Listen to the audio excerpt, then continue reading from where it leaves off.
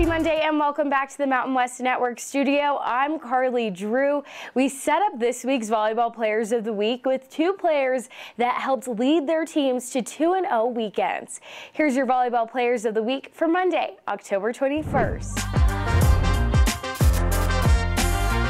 Your Offensive Player of the Week is San Jose State's Brooke Slusser. The senior setter averaged over 8 assists per set and 1.75 kills per set.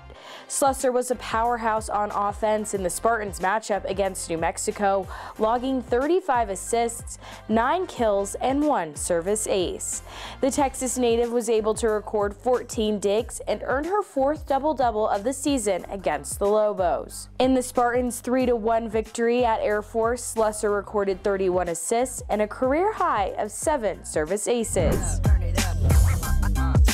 Showcasing her drive and keeping the ball alive, San Diego State's Gianna is your Defensive Player and Freshman of the Week. The Aztec libero averaged 4.3 digs per set and nearly 1.5 assists per set.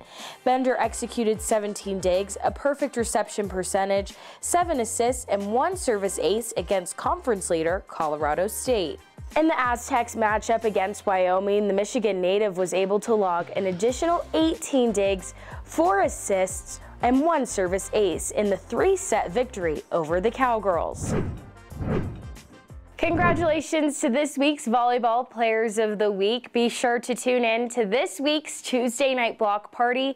UNLV will be traveling down to Southern California to take on the San Diego State Aztecs. That matchup is happening at 6 p.m. Pacific, 7 p.m. Mountain Time. From the Mountain West Network studio, I'm Carly Drew.